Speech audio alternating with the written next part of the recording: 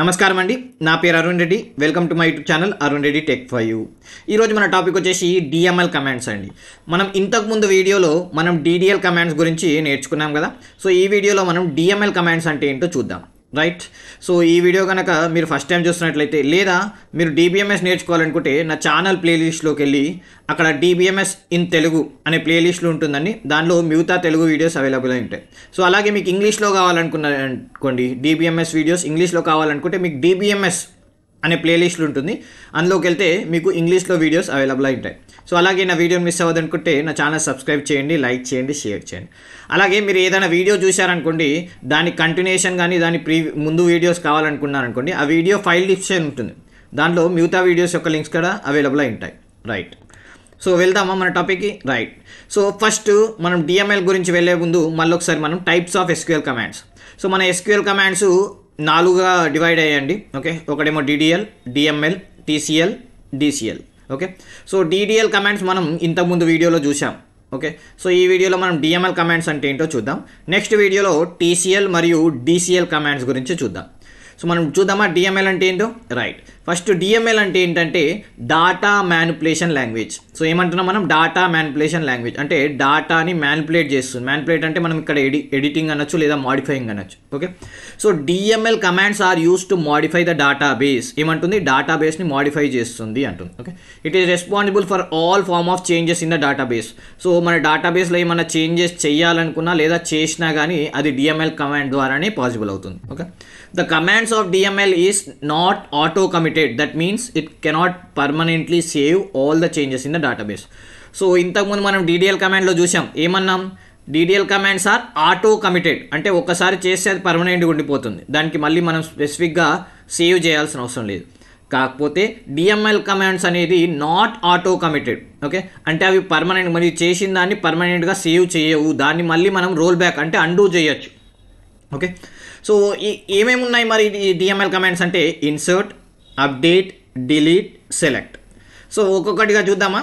First let us start with ఇన్సర్ట్తో start చేద్దాం, right? So insert statement is SQL query. It is use to insert data into the రో of a table. So ఇంతకుముందు మనం DDL కమాండ్స్లో ఏం చేసాం, only structure అంటే table structure ఎలా create చేయాలో DDL command ద్వారా మనం చేయొచ్చు, ఓకే? ఫర్ ఎగ్జాంపుల్ నేను ఒక టేబుల్ స్ట్రక్చర్ని టేబుల్ 5 కాలమ్స్ ఒక టేబుల్ క్రియేట్ చేయాలనుకున్నాను అనుకోండి, అప్పుడు DDL కమాండ్స్ వాడాం, క్రియేట్. లేదా ఒక కాలమ్ని యాడ్ చేయాలనుకుంటే ఆల్టర్ కమాండ్, లేదా కాలమ్ని డిలీట్ చేయాలనుకుంటే కదా మనం ఆల్టర్ కమాండ్ వాడాం. అలాగే టేబుల్ని డిలీట్ చేయడానికి మనం డ్రాప్ కమాండ్ వాడాం, అంటే DDL కమాండ్స్ వాడాం స్ట్రక్చర్కి. కానీ ఇక్కడ మనం స్ట్రక్చర్ గురించి కాకుండా మనం రోస్ లేదా రికార్డ్స్ అంటాం కదా, టపుల్స్ అంటాం, ఓకే? దాని గురించి అంటే డాటా గురించి మనం ఇక్కడ మాట్లాడుకుంటున్నాం, ఓకే? సో DML కమాండ్స్ అంటే ఏంటంటే డాటా గురించి, ఓకే? సో రోస్ని ఎలా ఇన్సర్ట్ చేయాలి, ఎలా డిలీట్ చేయాలి, ఎలా అప్డేట్ చేయాలనేది మన DML కమాండ్స్ కదా. సో ఇప్పుడు ఈ టేబుల్ లోపల ఉన్న డాటా గురించి మనం ఇన్సర్ట్ అనే కమాండ్ వాడతాం, ఓకే? సో ఎలా వాడతాం అంటే ఫర్ ఎగ్జాంపుల్ ఇక్కడ serial number, yes name, advance, ADV అంటే అడ్వాన్స్ అకౌంట్స్ ఉంటుంది, BS అంటే బిజినెస్ స్టాట్స్, సబ్జెక్ట్స్ అనుకోండి ఇవి, ఓకే? RDBMS. సో ఇలా 3 సబ్జెక్ట్స్ ఉన్నాయి. అలాగే student number, student name, okay? So ఈ 5 కాలమ్స్లో నేను డాటా ఆల్రెడీ నేను టేబుల్ క్రియేట్ చేశాను, క్రియేట్ కమాండ్ చేసి. ఇప్పుడు నేను దీనిలో డాటా ఇన్సర్ట్ చేయాలనుకుంటాను. సో ఎలా ఇన్సర్ట్ చేయొచ్చు అంటే సింటాక్స్ ఏంటంటే insert into table name values, okay? Insert into table name values, column 1, column 2, column 3, so on column n. So ఇలా ఎన్ని కాలమ్స్ ఉన్నాయో అన్ని కాలమ్స్ ఇక్కడ రాస్తే ఆటోమేటిక్గా ఆ వాల్యూస్ అనేవి ఇందులో ఇన్సర్ట్ అవుతుంది. ఫర్ ఎగ్జాంపుల్ చూడండి, ఇన్సర్ట్ ఇంటూ స్టూడెంట్ వాల్యూస్ 101 అంటే సీరియల్ నెంబర్ 101, అజయ్ అంటే ఇక్కడ అజయ్ అనేది సేవ్ అవుతుంది, 75 అంటే అడ్వాన్స్ అకౌంట్స్ మార్క్స్ 75, 85 అనేది బిజినెస్ స్టాట్స్, 94 అనేది RDBMS, ఓకే? సో దీన్ని మనం ప్రోగ్రామ్గా చూద్దామా. ఫర్ ఎగ్జాంపుల్ చూడండి, insert into student values 101, Ajay 75, 84, 90 ఇలా రాసు. సో రాయగానే మనకి ఏమొస్తుంది మెసేజ్, 1 రో క్రియేటెడ్ అంటే ఒక రో క్రియేట్ అయిపోయింది. మళ్ళీ insert into second row, insert into student values 102, Vijay 72, 65, 79. So ఇలా ఎంటర్ చేయగానే మనకి చూడండి 1 రో క్రియేటెడ్ అంది కదా. సో ఇలా 2 రోస్ క్రియేట్ అయిపోయాయి. సో నేను ఇప్పుడు సెలెక్ట్ స్టార్ ఫ్రమ్ స్టూడెంట్ అన్నా అనుకోండి, టేబుల్ చూడడానికి క్లిక్ చేశాను అనుకోండి, అప్పుడు చూడండి ఇలా వచ్చేసింది. అంటే ఎంటీ ఉన్న టేబుల్లో నేను వాల్యూని ఇన్సర్ట్ చేయాలంటే ఏం చేయాలి, ఇన్సర్ట్ కమాండ్ అనేది వాడాలి. సో దీని సింటాక్స్ ఏంది, insert into table name values column 1 column 2 అలా. ఓకే, సో ఇందులో ఏంటంటే ఎప్పుడైతే మనం డేట్ కానీ ఓకే, సో ఎప్పుడన్నా డేట్ కానీ లేదా టెక్స్ట్, ఓకే టెక్స్ట్ అంటే క్యారెక్టర్ వాడినప్పుడు కొటేషన్స్లో రాయాలి. ఓకే, సో కొటేషన్స్లో రాయాలి. నంబర్స్కి మాత్రం నంబర్ డాటాకి మాత్రం మనం కొటేషన్స్ యూజ్ చేయం. రైట్, ఓకే అర్థమైంది కదండి ఇన్సర్ట్. నెక్స్ట్ వచ్చేసి అప్డేట్. ఫర్ ఎగ్జాంపుల్ ఇక్కడ 75 మార్క్స్ ఉన్నాయి కదా, 75 మార్క్స్ ఉన్నాయి అడ్వాన్స్ అకౌంట్. సో అది నేను 85 ఎంటర్ చేయాల్సింది తప్పుగా 75 ఎంటర్ చేశాను. నేను ఇప్పుడు దీన్ని అప్డేట్ చేయాలనుకుంటున్నాను. సో అప్డేట్ చేయడానికి మనం ఏం చేస్తామంటే అప్డేట్ కమాండ్ యూజ్ చేస్తాం. So this command is use to update are modify the value of a column in the table. Syntax update table name set column name is equal to value where condition. So ఇలా update table set column name is equal to value where condition అని రాయాలి. For example మనం ఏందో చూద్దాం ఈ syntax. For example ఈ టేబుల్లో advance account 75 అనేది చేంజ్ చేయాలనుకుంటున్నాను. సో దీనికి నేను ఏం చేయాలి, ఈ 75 అనేది ఏ కాలంలో ఉంది, అడ్వాన్స్. ఓకే, సో ఇప్పుడు ఏం చేస్తాను, advance account is equal to 85 అని టైప్ చేయాలి. Right, advance account is equal to 85. మరి ఇది advance account is equal to 85 అంటే అన్ని మొత్తం రోస్ అంతా అవుతాయి కదా. సో మళ్ళీ దాంట్లో ఏ రో కావాలి అంటే wear serial number is equal to 101. చూడండి, wear serial number 1 is equal to 101. So ఇలా update student set advance account is equal to 85 wear student number 1 is equal student number is equal to 101. So 101 ఉన్న దాంట్లో advance accounts అనేది 85 కావాలి. చూడండి, ఇప్పుడు నేను select star from student అంటే table ఇలా ఉంది కదా. సో దీనిలో నేను ఇప్పుడు ఏం చేస్తాను, update student set advance accounts is equal to 85 wear serial number 101. Okay, so 101 ఉన్న దగ్గర చూడండి 75 బదులు ఇప్పుడు ఏమైంది 85. ఇక్కడ కూడా చూడొచ్చు 75 కాస్త ఇప్పుడు ఏమైంది 85 అయిపోయింది. సో ఇలా మనం అప్డేట్ చేయొచ్చు. ఫర్ ఎగ్జాంపుల్ ఈ వేర్ కండిషన్ రాయలేదు అనుకోండి, అప్పుడు ఏమవుతుంది, సో ఈ వర్క్ అవుతుందా అంటే అప్డేట్ వర్క్ అవుతుంది. సో ఎప్పుడు వర్క్ అవుతుంది అంటే ఎలా వర్క్ అవుతుందంటే చూడండి, ఇప్పుడు నేను ఈ wear serial number is equal to 101 రాయకుంటే ఈ రో మొత్తం 85 అయిపోతుంది. అంటే ఈ సెకండ్ వన్ 72 ఉంది కదా, అది కూడా 85 అవుతుంది. సో ఇది ఎప్పుడు వాడచ్చు అంటే ఫర్ ఎగ్జాంపుల్ టోటల్ ఉందనుకోండి, ఇక్కడ టోటల్ కాలం రాయాలనుకుంటున్నాం. సో టోటల్ కాలం అంటే update student set total is equal to advance accounts plus business stats plus Dbms అన్నా అనుకోండి, అప్పుడు ఈ రో మొత్తం అయిపోతుంది. సో ఎప్పుడైతే మనం వేర్ కండిషన్ ఇవ్వలేదనుకోండి, అప్పుడు అప్డేట్ ఏం చేస్తుంది, ఆ రో మొత్తం చేస్తుంది. సారీ, రో కాదండి, కాలం. ఓకే, ఆ కాలం మొత్తం చేస్తుంది. సో మీకు పర్టికులర్గా ఒక పర్టికులర్ రో మాత్రమే కావాలనుకోండి, అప్పుడు వేర్లో కండిషన్ ఇవ్వచ్చు. Okay, wear serial number is equal to 101 కానీ లేదా student name is equal to Ajay కానీ, సో ఇలా ఏదన్నా ఒక కండిషన్ ఇస్తే ఆటోమేటిక్గా అది అర్థం చేసుకుని అప్డేట్ చేస్తుంది. రైట్, సో ఇదండి update. Right, next delete. Delete ఏంటి అంటే ఫర్ ఎగ్జాంపుల్ నాకు 2 రోస్ ఉన్నాయి, ఒక రోని డిలీట్ చేయాలనుకుంటున్నా.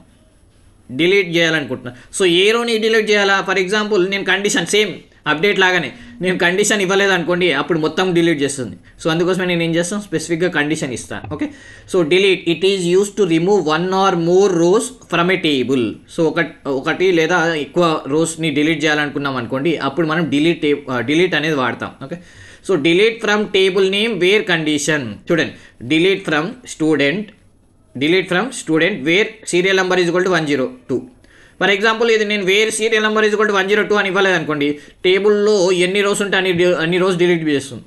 సో అందుకోసమే నేను ఏం చేసినాను, సీరియల్ నెంబర్ 102 ఉన్నది మాత్రమే డిలీట్ చేయాలి, వేర్ కండిషన్. రైట్, చూడండి ఇప్పుడు ఏమన్నాను, delete student wear serial number is equal to 102. చూడండి, ఇది ఇక్కడ 2 రోస్ ఉన్నాయి కదా, ఇక్కడ వచ్చేసి మళ్ళీ ఒక రోనే ఉంది. సో అలా 2 రోస్ ఉన్న కాలంని ఒక రో డిలీట్ చేయాలనుకున్నాను అనుకోండి, లేదా ఒకటి కన్నా ఎక్కువ రోస్ డిలీట్ చేయాలనుకున్నాను అనుకోండి, అప్పుడు మనం డిలీట్ కమాండ్ వాడవచ్చు. Right, next select. సో ఈ సెలెక్ట్ కమాండ్ ఏం చేస్తుందంటే మనం ఒక టేబుల్ని చూడాలనుకున్నాం అనుకోండి, ఒక టేబుల్ డాటాని చూడాలనుకున్నాం, అదే ఆ చూడడాన్ని రకరకాలుగా చూడొచ్చు, మనకి ఎలా కావాలంటే అలా చూడొచ్చు. ఓకే, సో ఈ సెలెక్ట్ టేబుల్ అనేది టెంపరీ. ఓకే, సో దీని ఎఫెక్ట్ మనకి మెయిన్ టేబుల్ పైన పడదండి, గుర్తుపెట్టుకోండి. Okay, so this is the same as projection operation. Okay, of relational algebra. So relational ఆల్జీబ్రాలో projection operation ఉంటుంది కదా, దానిలాగానే ఇది. Okay, so it is use to select the attributes based on condition describe by wear classes. So ఏం చేస్తుంది, first సెలెక్ట్లో ఏం చేస్తుంది, మీకు ఏ కాలం చూడాలనుకుంటున్నారు, దానికి ఏం కండిషన్, ఓకే, ఏ కాలం కావాలనుకుంటున్నారు లేదు దానికి ఇంకేం కండిషన్. ఫర్ ఎగ్జాంపుల్ ఇక్కడ చూడొచ్చు, select expression from table where condition. అంటే ఫర్ ఎగ్జాంపుల్ సింపుల్గా చెప్పాలంటే నాకు సీరియల్ నెంబర్ ఎస్ నేమ్ కావాలనుకున్నాను అనుకోండి, అప్పుడు ఏం చేస్తాను, select serial number yes name from student, ఈ వేర్ క్లాస్ ఇవ్వను. సో ఈ select serial number yes name from student అన్నా అనుకోండి, మొత్తం అన్ని కాలం చూపించేస్తుంది, సారీ అన్ని కాలం కాదు, అన్ని రోస్ చూపించేస్తుంది. ఓకే, కాకపోతే సీరియల్ నెంబర్ ఎస్ నేమే ఈ అడ్వాన్స్ బిజినెస్ స్టాట్స్ లేదా ఆర్టీబీఎంఎస్ ఈ టోటల్ అనేది చూపించదు, ఈ టోటల్ అనేది చూపించదు.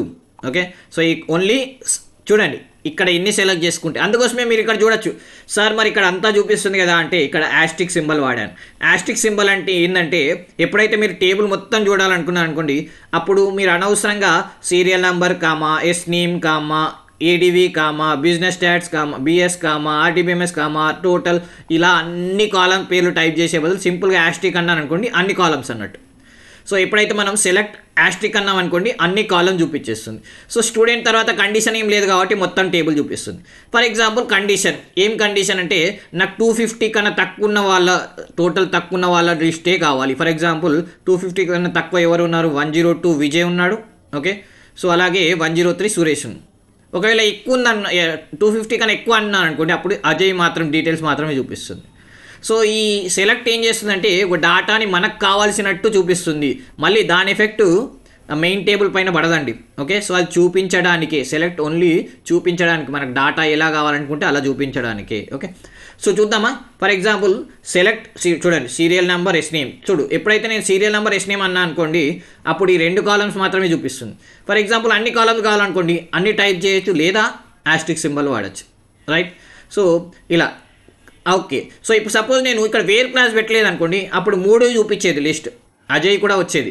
కాకపోతే నేను ఏం కండిషన్ పెట్టాను, వేర్ టోటల్ లెస్ దాన్ 250, అంటే 250 కన్నా తక్కువ ఉన్న వాళ్ళు ఎవరెవరు ఉన్నారు అంటే విజయ్ సురేష్ కదా. సో ఈ 2 పేర్లు మాత్రమే చూపించింది. ఆ 2 పేర్లు మళ్ళీ ఏ కాలం సీరియల్ నెంబర్ ఎస్ నేమ్ మాత్రమే కావాలన్నా, సో ఆ కాలమ్స్ మాత్రమే చూపించింది. రైట్, సో ఇలా సెలెక్ట్ అనేది మనకు కావాల్సిన డాటాని మనకు కావాల్సినట్టు చూపిస్తుంది.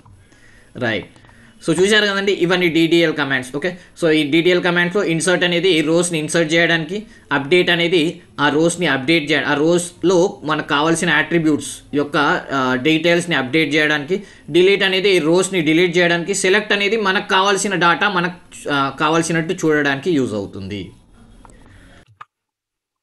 సో చూశారు కదండి, ఈ వీడియో కనుక మీకు నచ్చినట్లయితే తప్పకుండా వీడియోని లైక్ చేయండి, షేర్ చేయండి, నన్ను సపోర్ట్ చేయండి. Thank you.